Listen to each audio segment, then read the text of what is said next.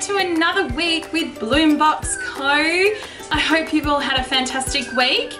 We have got an amazing box and an amazing collection of flowers this week coming to your front door. It's a really eclectic, classic box that has a real good selection of flowers that are quite unique that you probably might not have played with before. Let's take a closer look. We have got these amazing Banksias. Just take a look at the foliage. It's like you've gone at them with those kindergarten zigzag scissors. They're fantastic. The foliage element this week is the fantastic spinning gum. It's got some really good, beautiful dollar-shaped leaves, and it's going to add some fantastic contrast to this week's arrangement. We've also got some amazing little numbers. We've got the anthurium, which are quite gorgeous, and our really pretty little soft feminine element this week is the pink lisianthus. Let's do some arranging together. We're going to start this week with our foliage element, the spinning gum. Not much conditioning needs to be done with the gum other than a quick trim on their ends, just like that.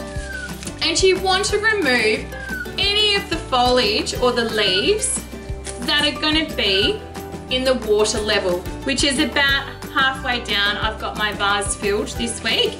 This vase is our BLOOMBOX vase, and it's our standard curved top vase, which has about 20 centimeters by about 15 centimeters in diameter.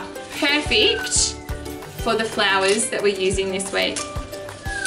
So just again, pluck any of the leaves off that are going to be in that water level so that you've got some nice clean stems, and then position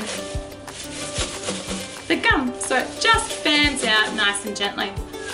You might have a few wild pieces. Don't worry about that. A bit of an organic arrangement this week is fantastic and what we're really trying to go for. We've got the feminine element this week is our gorgeous pink lisianthus.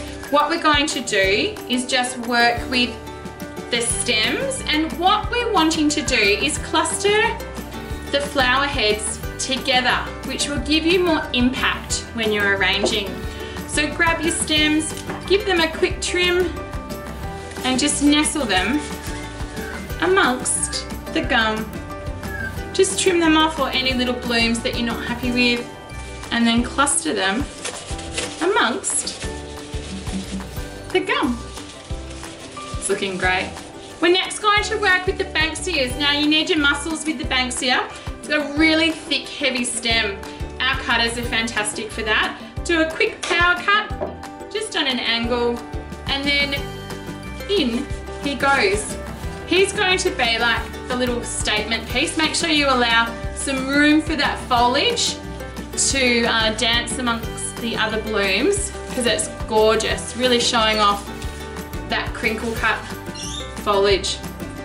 And then last but not least, we're going to work with the anthurium. Now the anthurium we're going to leave nice and tall, just so it dances and has some really nice independent height amongst the other flowers. And there you have it. That's this week's box. Can't wait to see them. Please share them and tune in for next week's box.